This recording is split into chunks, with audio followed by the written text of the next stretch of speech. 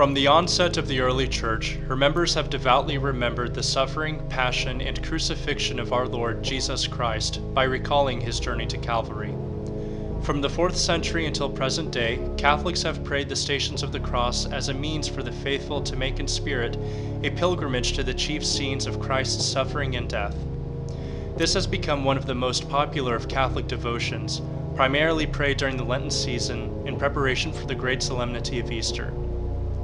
The Stations, or Way of the Cross, originated in Jerusalem, allowing the faithful to walk in the footsteps of Christ, following him from his sentencing to death to his crucifixion on Calvary.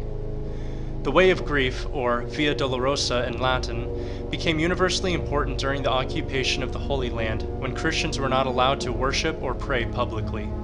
Praying the Stations in local churches developed as a means to make a communal pilgrimage to Jerusalem, and has become a tradition in most parishes throughout the world. The prayerful and focused meditations recited at each of the 14 stations allow us to connect with Christ in his trials and sufferings, and spiritually embrace the great sacrifice he offered for us all. Holy Trinity Seminary has a long-standing tradition of presenting a living Stations of the Cross, allowing seminarians to portray these scenes of Christ's suffering and death. The staff, faculty, and students of Holy Trinity Seminary are pleased to extend an invitation to all to join us in praying our living Stations of the Cross on Palm Sunday at 7 p.m.